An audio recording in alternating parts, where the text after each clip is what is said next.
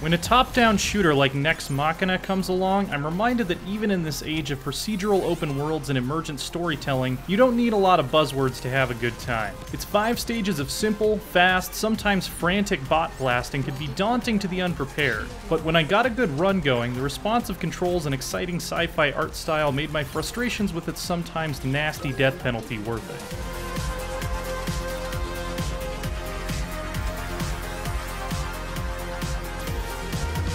Each stage is divided up into rooms, where you have to defeat several waves of robotic enemies, optionally saving defenseless humans to increase your score before proceeding to the next. The baddies are both visually interesting and clever in their design, and every world introduces new ones so the combat never feels too repetitive. Saving the human hostages adds a sense of urgency and encourages you to take risks and get aggressive. All humans safe. As you progress through a level, you'll accumulate a set of power-ups. These include increasing your weapon spread, granting you a single-hit shield, and causing your dash attack, normally used only for speedy escapes, to deal explosive damage at the point of impact.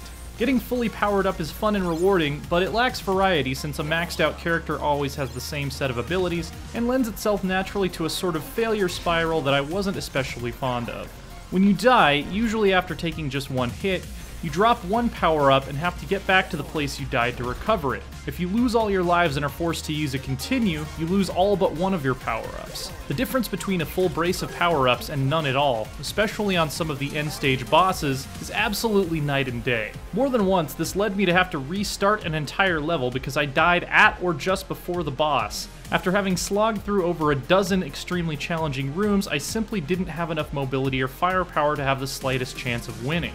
Punishing failure by making your next attempt even harder doesn't make a lot of sense. Expect a lot of restarts to get that one perfect run, especially on higher difficulties. That said, those deaths themselves were never unfair thanks to the pixel-perfect controls, so I only had myself to be angry with for blowing a run, and I had a good time navigating Nex Machina's array of challenges. The appealing art and energetic soundtrack made me look forward to whatever might come next. For more on retro-style games, check out our reviews of Graceful Explosion Machine, Disney Afternoon Collection, and Shovel Knight Treasure Trove.